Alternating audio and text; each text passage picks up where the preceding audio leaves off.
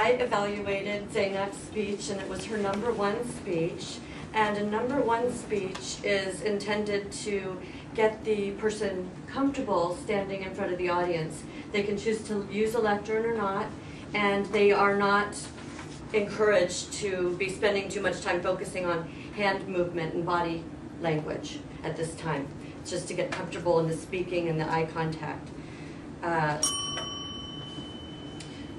The speaker, and these are the notes on what I'm evaluating on. The speaker has been advised to use notes if necessary, and be, wanted to encourage the strong points while gently and kindly mentioning, oh, that's to me, never mind, I apologize.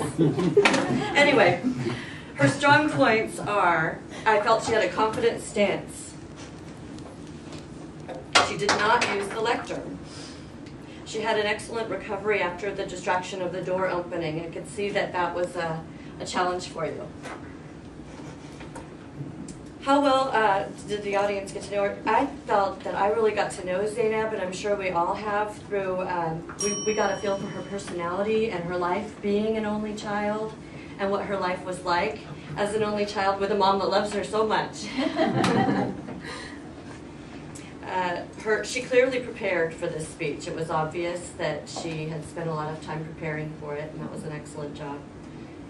Zeynep spoke clearly, and I was able to understand her very easily, and I believe her voice was projecting clearly to the entire room. She didn't have, I didn't catch like a complete opening and closing. There could have been maybe more of a 1, 2, 3, 1, 2, 3, or the points, but you clearly did talk about your early childhood. Maybe I didn't catch that it was being reiterated, and it might have been.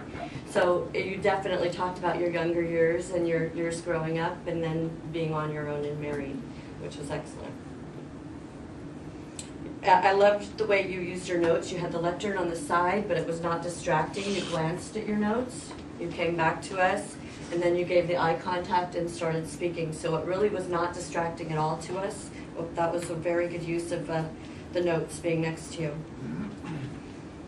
You did hold your hands in a clasped position. And I was going to say you can use your hands more, but then I read that that is not something that you have to worry about during speech number one. But you did hold your hands just to know. That might be a habit. I have the same habit.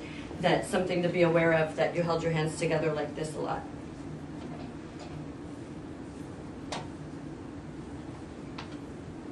I loved getting to know Zeynep better in this presentation. She really made me understand what her life is like.